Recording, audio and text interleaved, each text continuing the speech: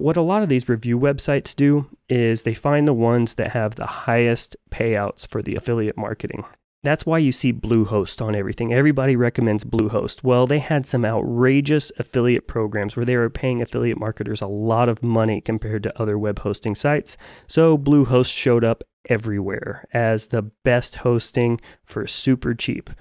But one of the things these comparison websites do is they're comparing a lot of the same types of hosting to each other.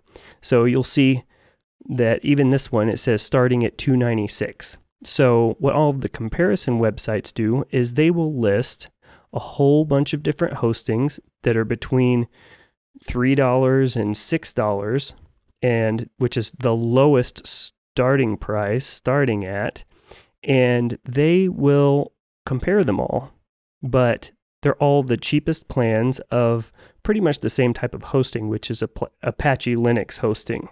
And if you don't know what that means, that's okay. I'm going to try to save you some time on your research. In fact, I don't think you have to do any at all with this video and this course. I'm going to try to save you a lot of time. I don't want to get too technical, okay? Because you need to focus on your business and your marketing. You don't need to focus on learning how to be a hosting administrator. And his name is Wes Davis.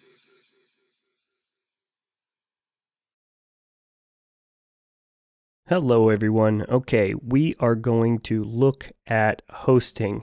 And one of the reasons we're doing this is because there is a big misconception on hosting out there, and that's partially due to affiliate marketing and review and comparison sites. So go ahead and open up the links for this video that are underneath the video. You should get all of those opened up first, and we're going to talk about hosting. Now, there is several different options for hosting depending on what you're going to do and what kind of business you're going to start. First off, if you are doing an e-commerce site and you are planning on using Shopify, we will be working on completely different platforms in this course than you. I'm not saying there's anything wrong with Shopify. Most of the stuff I've done in e-commerce in the past has still been on WordPress using WooCommerce, but Shopify has its own hosting, its own platform.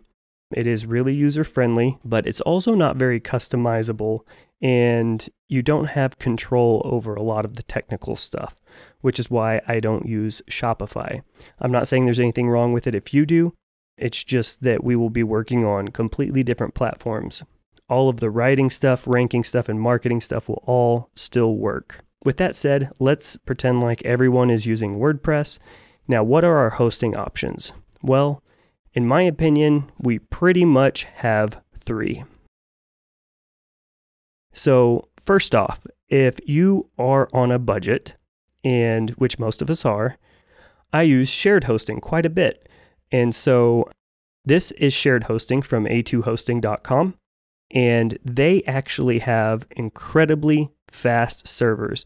They kind of overmarket it a little bit with this whole 20 times faster than your average server with the turbo and all that.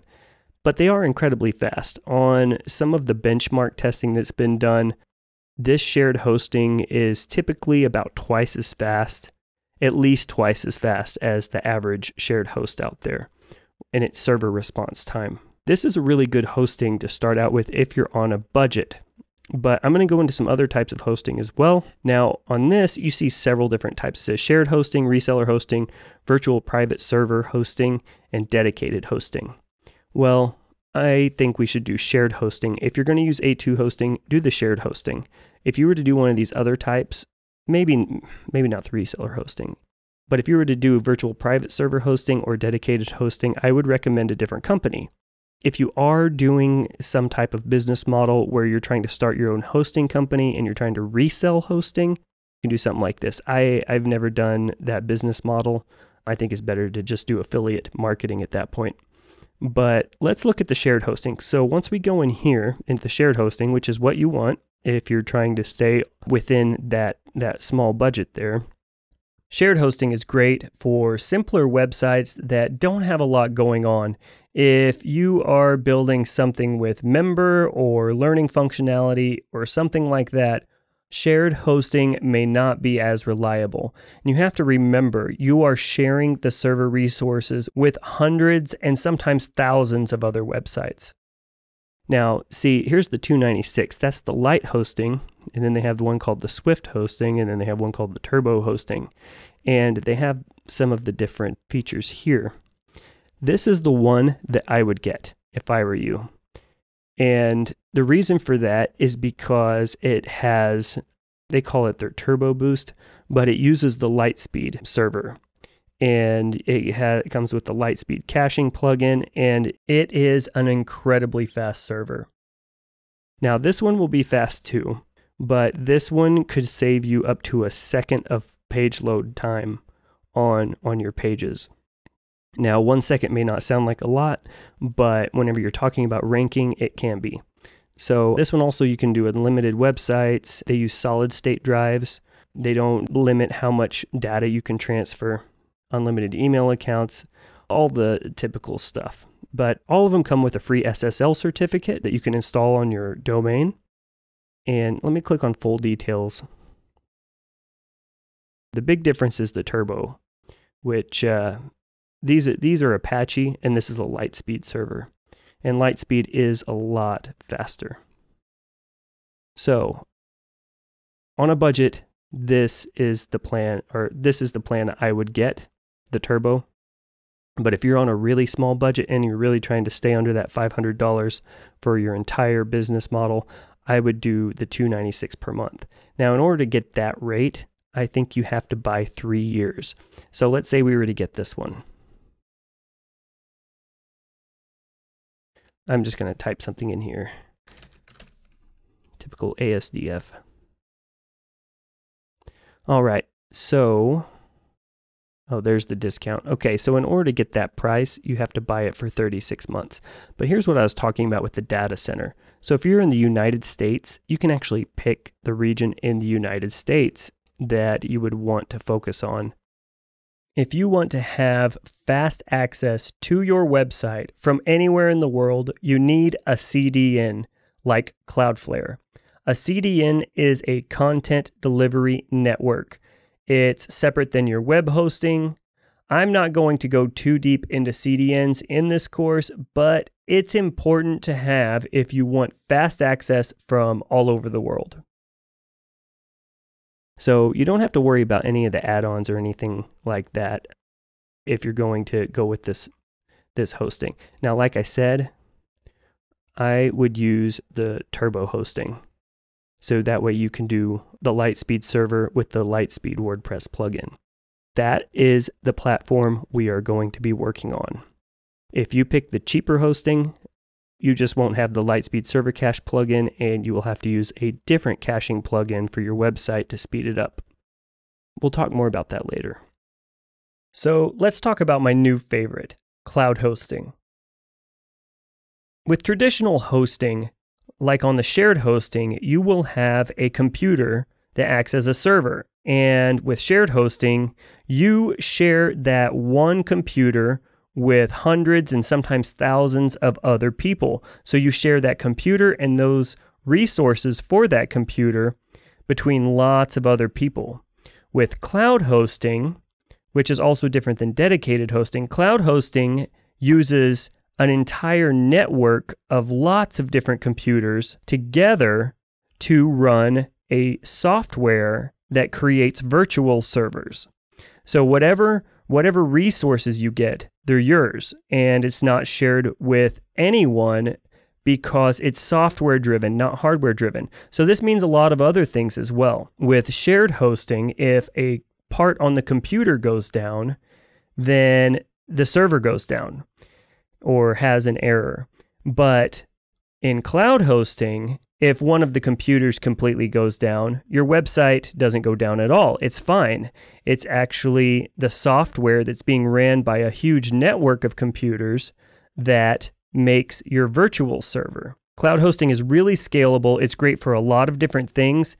And I really think it's the future of all apps and hosting services in general. So why would you use cloud hosting? If you have a website that's not simple, like if it's not just a few pages in a blog. If you have a membership-based site, or if you're selling learning, or if you're hosting any type of software or anything like that, you don't want to use shared hosting. You want to use cloud hosting. And there's a lot of different reasons for that. One of those reasons is load balancing. And I don't want to get too technical, but if you throw a whole bunch of users at a shared hosting server, or even at a dedicated server box, it will become slower and slower and slower using those resources. And of course, with shared hosting, you have to share those resources with other people. But cloud hosting has a great way of doing load balancing that makes it be able to take a whole lot of traffic and process a whole lot of requests without slowing down the server. Okay, so that's all the technical stuff I'm going to say in that regard. Let's look at the pricing.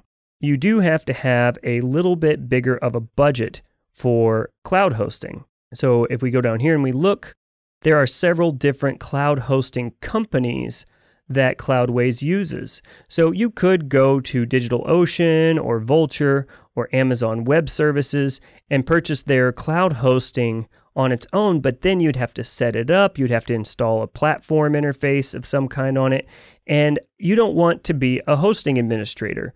You want to focus on your business. And Cloudways is this great platform that makes it really easy to use these services. As you can see, Amazon Web Services is on here and it's really expensive. Google Cloud is on here and it's also really expensive. But if you look at something like DigitalOcean, it starts at $10 per month and you can actually try Cloudways for free. So if you have the budget for it, I highly recommend using Cloudways. At least give it a try. I have absolutely become obsessed with using Cloudways lately, and I've started using them for a lot of my different websites. And the one that I use is Vultr. And there's a few reasons for that. For one, it has more data centers. If you want to pick the data center closest to you or closest to the demographic of people that you are trying to target, it has more than DigitalOcean. But also, Vultr just came out with what's called high-frequency computing, and it's $13 per month instead of $11 per month, but it is really, really worth it. It has some type of special processing and server-side caching, something like that. The load testing on it between the standard Vultr server and the high-frequency Vultr server is insane. This thing can handle pretty much anything. So if you go with Cloudways, I highly recommend High Frequency Cloud. It is super fast. It's really done a good job for me. And I don't know if I will ever go back to shared hosting unless I'm building just really simple websites that don't do very much. And like I said, of course, you can start for free, $13 a month. This plan right here should be plenty for you until you start getting huge amounts of traffic. So the other good thing about cloud hosting is it's easily scalable. So you can start here, and once you start getting 40 or 50,000 users per month, you can always just slide it on up to this plan right here, and it gives you more resources. Honestly, I've never had to go over this, not so far. I've come close a couple times, but I mean, really, this is such a powerful cloud computing system. It is great for anything you could use it for. Okay, so what else does it have? It has a free SSL certificate, which is super important. All of the web is going SSL. That's where it has HTTPS instead of HTTP. It's one of the top Google ranking factors. If your site does not have SSL security on it, then you are not very likely to rank. It also has free migration. All three of these have free migration and SSL certificates. And you know, that's one thing that has really driven me crazy in the past. There is a lot of hosting providers that have even shared hosting or more premium hosting that do not offer free SSL certificates. And with some of them, you have to pay an extra $100 per year just to have an SSL certificate on your website. And all three of these, they offer it for free. And all three of these also will do free migration. So if you are hosted on GoDaddy or somewhere else already, you can buy any of these plans and they will migrate your website from your old hosting to them for free. So if you're hosted over on GoDaddy or HostGator or Bluehost or anything like that, you can purchase one of these hosting plans and they will move your website for free. So a little bit more about Cloudways. So Cloudways has their own platform. They have different cloud hosting services you can use. They have their own platform and their support is absolutely fantastic. They're fast, they're accurate, and they're always willing to help when you're a customer. So you buy one of these plans, I mean, even whenever you have the free trial, during the free trial, if you contact support and ask them something, they will help you out. They also have bot protection, hacking protection.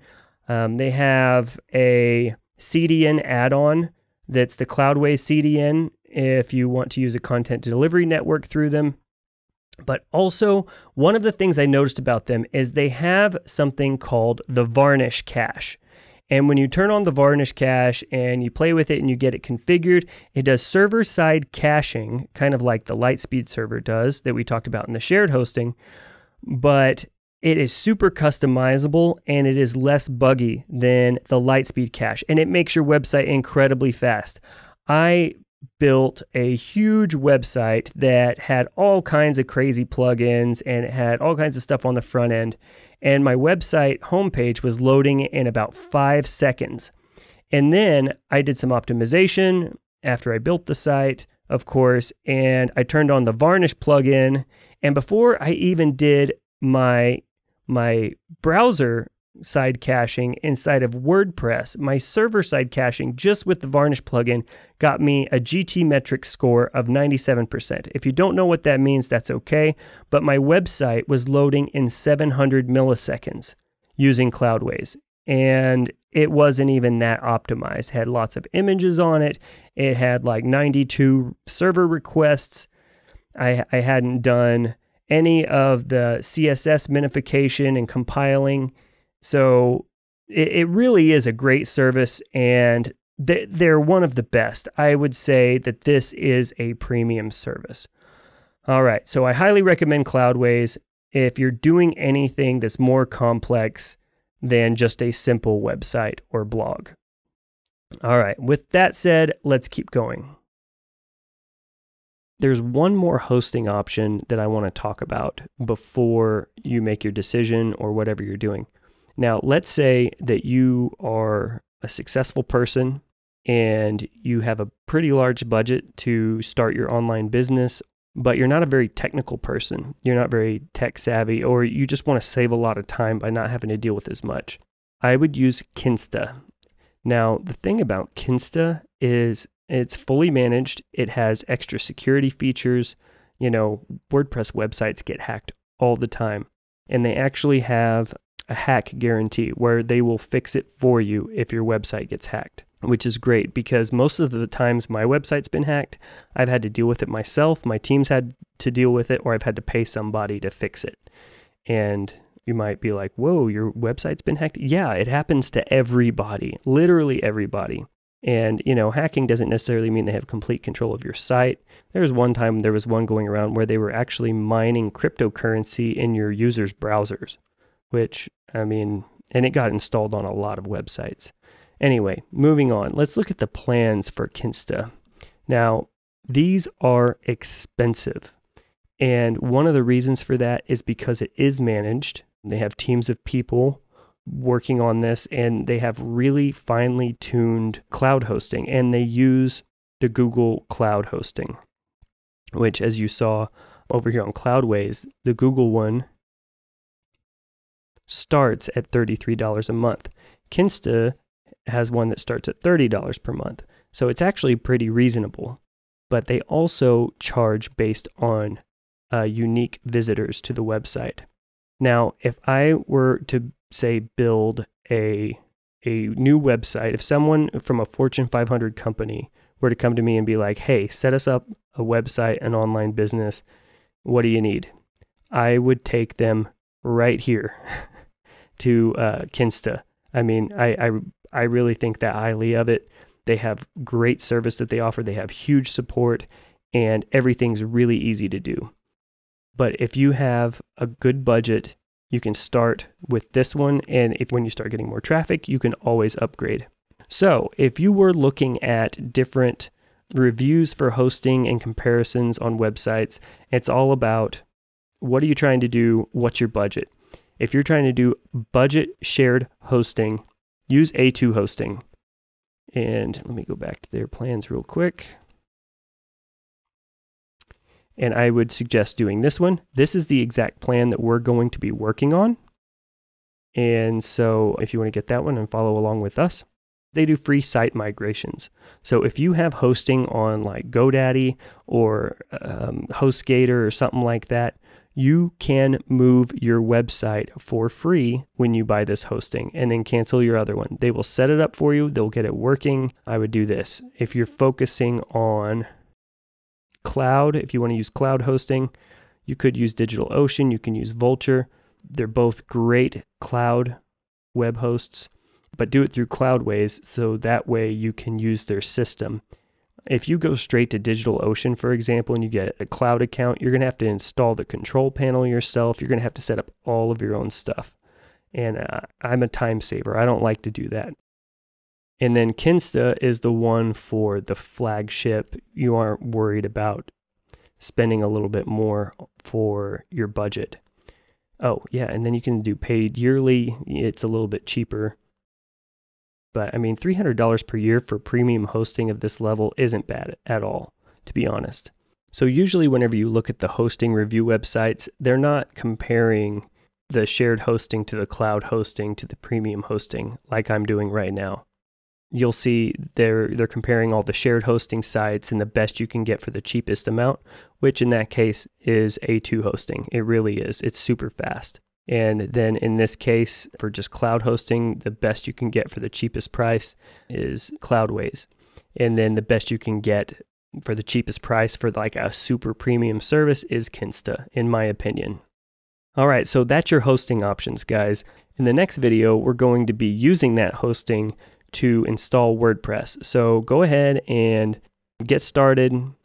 If you already have a domain purchased from somewhere else, you don't have to hit transfer your domain from another registrar. You can hit, I will use my existing domain and update my name servers. That's what I'm going to do.